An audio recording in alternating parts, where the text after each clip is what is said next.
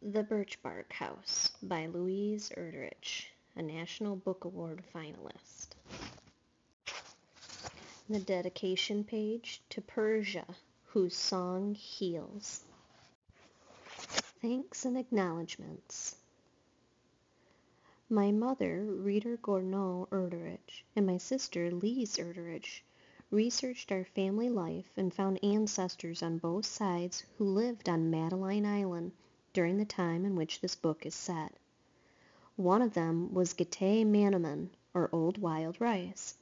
I'd like to thank him and all of his descendants, my extended family. The name Omakayas appears on a Turtle Mountain census. I am using it in the original translation because I've been told those old names should be given life. The name is pronounced Omakayas. The more accepted spelling and pronunciation of this name is Omakakayans.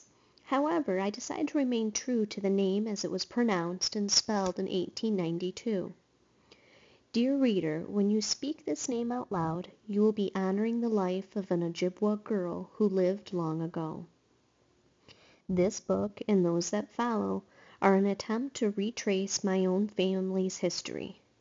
Special thanks to Steve and Mary Gotherman and all of the devoted people at the Madeline Island Historical Society. Mom and Sister Angie, thanks for your constant encouragement with the illustrations. I would especially like to thank my daughter, Persia, who read this book when it was a manuscript and made important suggestions. Apajigo Mechwich, Winona Leduc, you started me thinking. All of my Ojibwa teachers, Nawaganis, Jim Clark, Jesse Clark, Dennis Jones, and Lorraine Jones, Keller Pop, Lisa LaRange, Apajigo Mechwich. All mistakes are mine.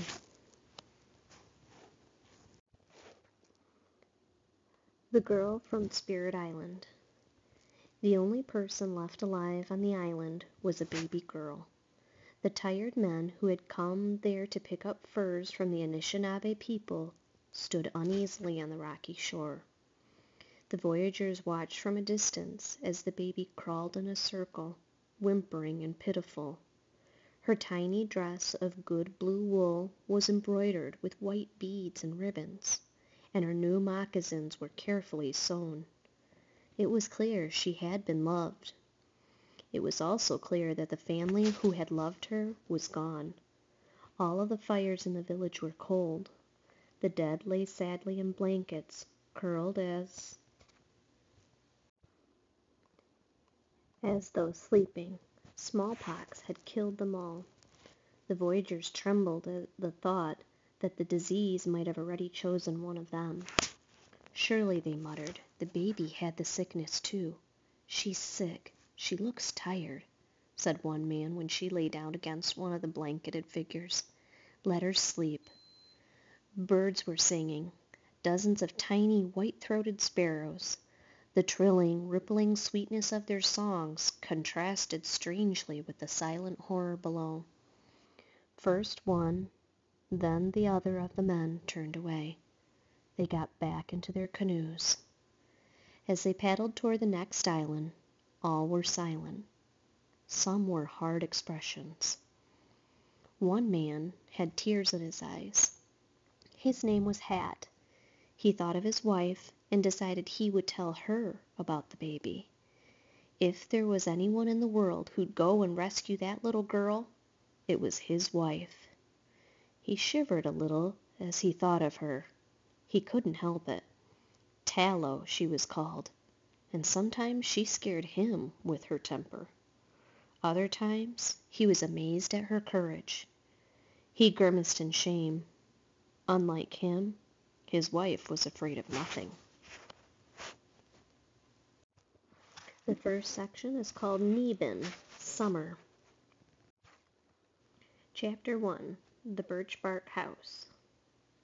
She was named Omakayas, or Little Frog, because her first step was a hop. She grew into a nimble young girl of 7 winters, a thoughtful girl with shining brown eyes and a wide grin. only missing 2 of her top front teeth. She touched her upper lip. She still wasn't used to those teeth gone, and was impatient for the new grown-up teeth to complete her smile.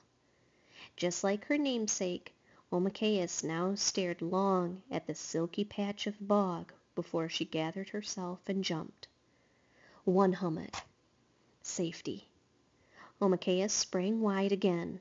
This time she landed on the very tip-top of a pointed old stump. She balanced there, looking all around. The lagoon water moved in sparkling crescents. Thick swathes of swamp grass rimpled. Mud turtles napped in the sun. The world was so calm that Omakaus could hear herself blink. Only the sweet call of a solitary white-throated sparrow pierced the cool of the woods beyond. All of a sudden, Grandma yelled, "I found it!" Startled, Omakaus slipped and spun her arms in wheels. She teetered, but somehow kept her balance. 2 big, skipping hops, another leap, and she was on dry land. She stepped over spongy leaves and moss into the woods where the sparrows sang nesting songs in delicate relays. "Where are you?" Nokomis yelled again. "I found the tree." "I'm coming," Omakaus called back to her grandmother. It was spring, time to cut the birch bark.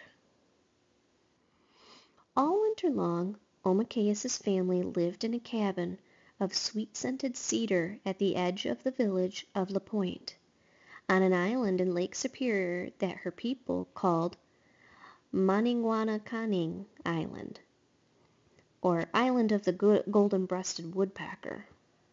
As soon as the earth warmed, the Birchbark House always took shape under Nokomis's swift hands. Now the dappled light of tiny new leaves moved on Grandma's beautifully softly lined face. In one hand she waved her sharp knife, taken from the beaded pouch on her hip. In the other hand she held tobacco. Nokomis was ready to make an offering to the spirits, or manitows. They loved tobacco. Omakaus banged the tree her grandmother had found. "Yes, here it is, this one."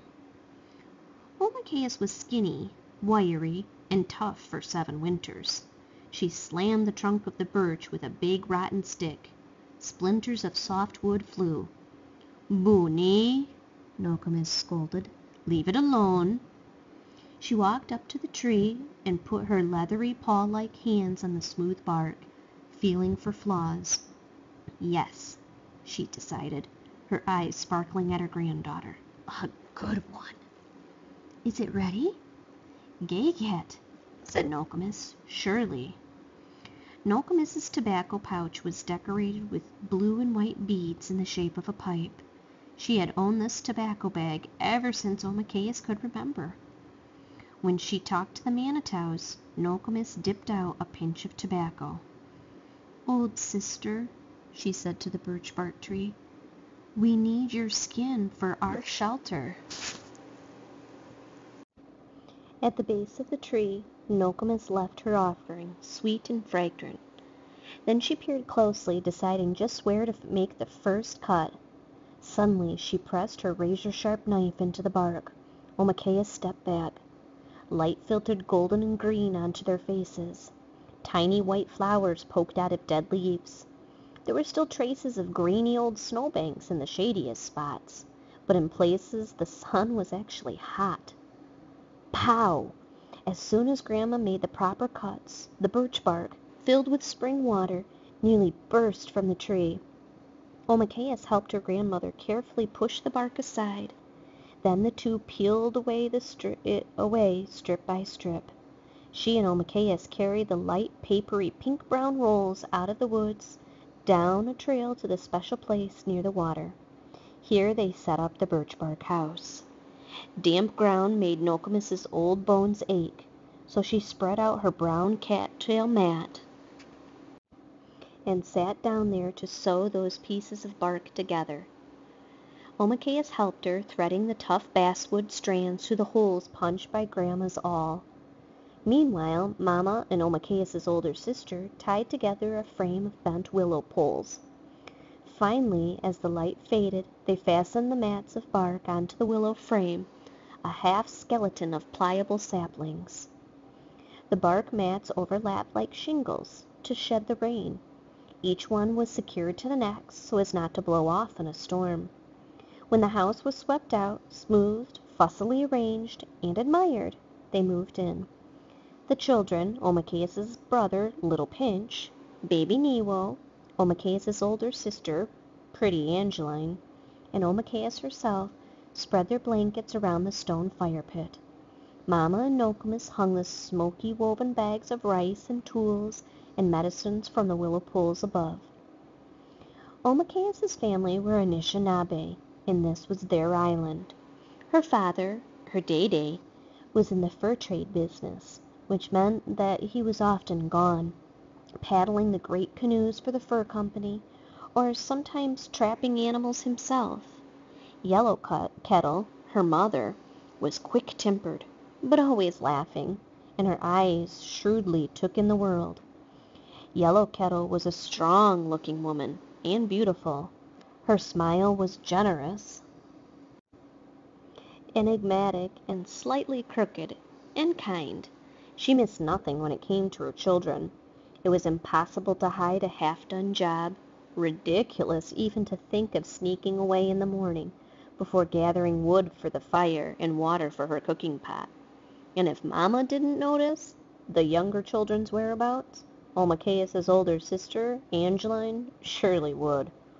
Angeline was smart and so pretty people turned in their tracks to stare at her. Her hair was thick and her hands clever. The beads in her designs were laid down in strict rows. Her stitches never faltered. Her steps, when she walked or danced, were clear and graceful. She was so perfect that Omakeus despaired. Still, she hoped that she herself would turn out like Angeline, and was embarrassed to find herself following at Angeline's heels like a puppy. Most of the time, Angeline was kind to Omakeus and let her tag along and admire from a distance.